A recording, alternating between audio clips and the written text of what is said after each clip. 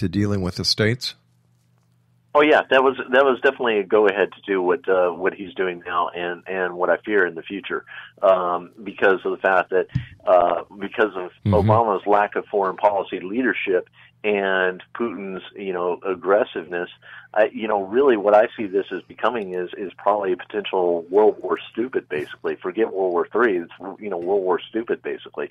And that's a scary thought. I mean, it's very sobering, and you're just kind of looking things in the face and like going, gee, as a common citizen, is there anything that I can do about this? The answer being no, and it's like, gee, do we continue having hope, for the future or not? And it's extremely scary the way that this is playing out, I would say. You people in the United States have an election in 2 years. Am I correct for a new president, since President Obama's term is only limited to two terms? Constitutionally, yes. And the fact of the matter is that we do have the midterm elections for several.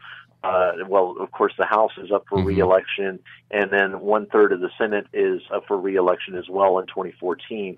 So, there's a lot of electoral battles that are going on right now, and there's a lot of people saying that if we don't take back at least part of the legislative branch, at least that we could be in real trouble as far as putting in a dynasty is concerned, aka Hillary Clinton in 2016.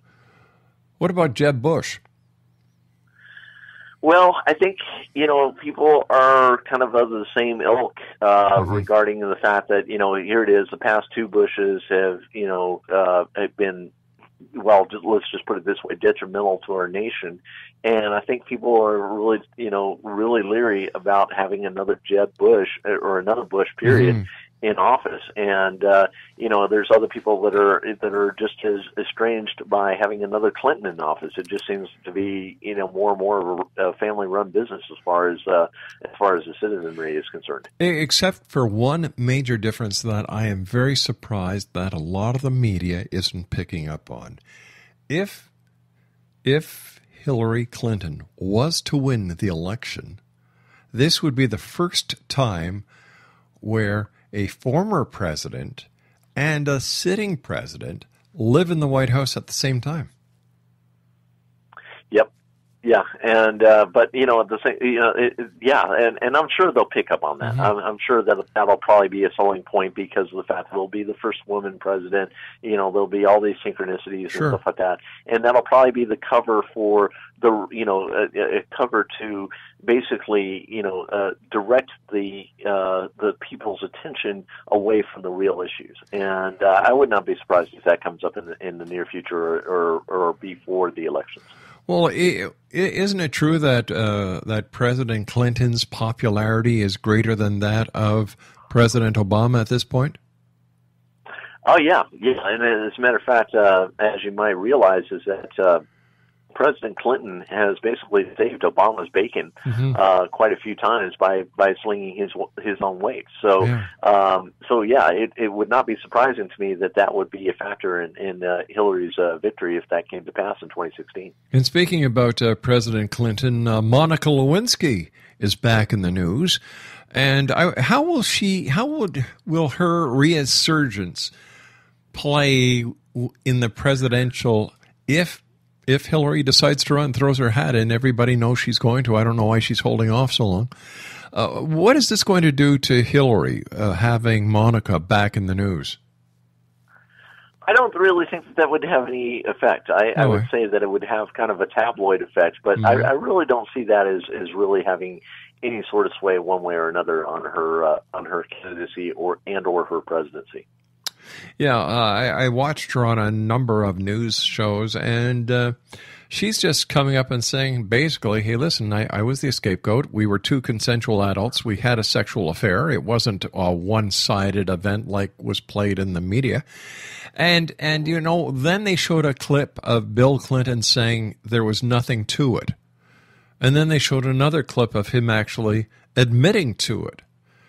So why is it that people are so eager to forget the negative when it comes to an election? Well, I think what it is that people are hoping for change. Oh, okay. That's basically what it is. They're hoping for change, but the thing is that it's really kind of a demonstration of what Einstein called insanity. We're doing the same thing over and over again and then expecting a different result. All right, but by having President Clinton and Hillary Clinton, both, let's call her President Clinton for now, wouldn't that put the United States in a very unique strategic placement in the world, since Bill has all this experience? He has a great following. He's well versed in world affairs. And then you've got the former Secretary of State becoming the President of the United States. My God, that's one heck of a power duo. Well, it is, and that's why the Democrats in the Senate are trying to downplay the Benghazi hearings, because that's exactly what they want. They want that powerhouse. Yeah, Secretary of State Kerry has been subpoenaed or was subpoenaed. Yes. Has he gone before the committee yet? Not to my knowledge. No. I've been paying attention to the top of the hour news, and I haven't heard anything about that yet. But I expected that to happen probably within the next 24 to 48 hours. So, what are your thoughts on that, Eric? Well, I really do applaud the ones who are coming forward and saying we want the truth about Benghazi, because of the fact that looks suspicious. From the get go. Plus the loss of the ambassador. And the two others, yeah. And I think that there are answers that need to be answered for here.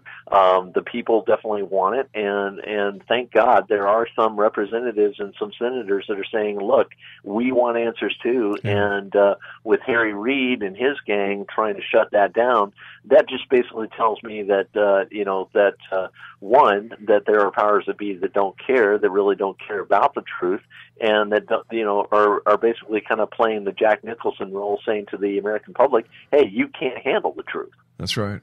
Doesn't in my opinion, it shows that they are hiding something. They don't want something to come out. Oh, yes.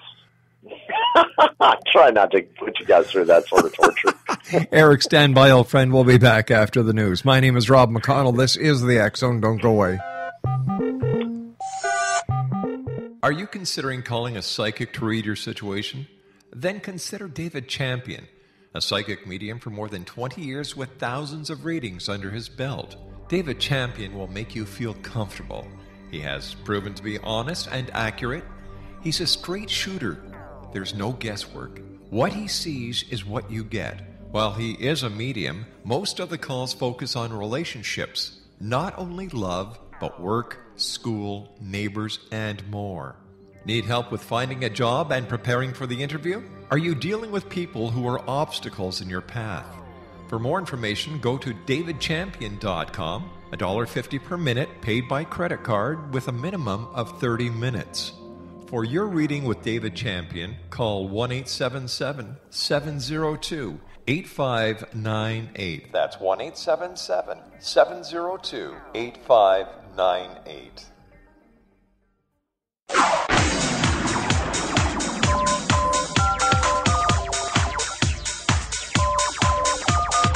Now you can dial in to listen to the X Zone Radio Show from anywhere in the world with Rob McConnell 24/7, 365 by dialing 213-401-0080. That's 213-401-0080. If you have a mobile phone or landline, the X Zone Radio Show with Rob McConnell is now at your beck and call at 213-401-0080. That's 213-401-0080, 24/7. 365.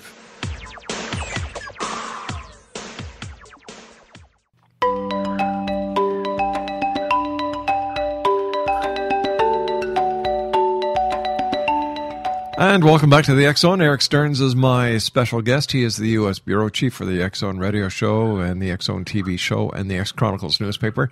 Are you into sports, Erik? I follow it casually, I guess you could say. Donald Sterling. Here we've got a guy who, in the privacy of his own home, talking in a space where a person should be able to say whatever they want to say, and without the expectation of a conversation being taped and then that tape being given to a media that has blown, in my opinion, something totally out of proportion. You know, how was he supposed to know that this girl that he was trying to hit on was recording him? Isn't that illegal? Yeah, well, I mean, here it is. I mean, here it is. As Rand Paul is suing the NSA for exactly that reason. Yeah. And you know, it is illegal because of the fact that California, I believe, is a two-party state, meaning that both parties have to know and consent to the conversation being recorded. Yeah.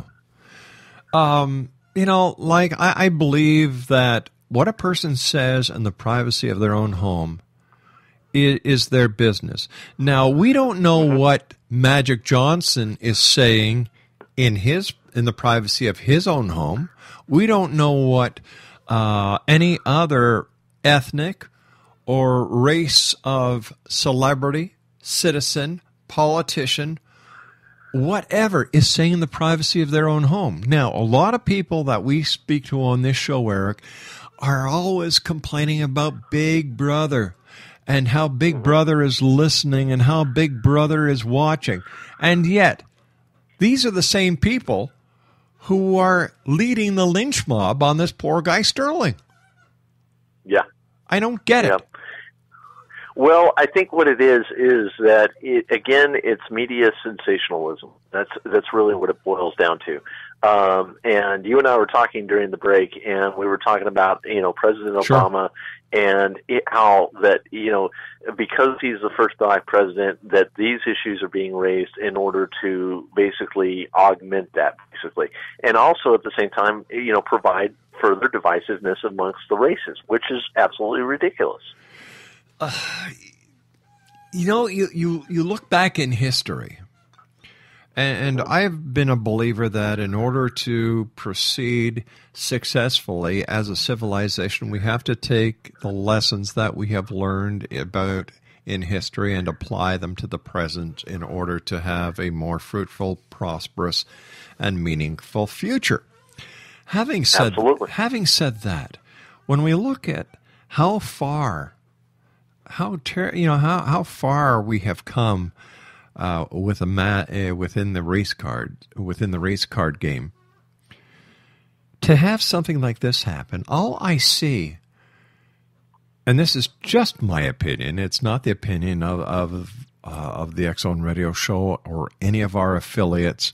So if you're going to send emails, send them to me at xzone@xzoneradiotv.com, because these are my personal feelings. These are my personal opinions.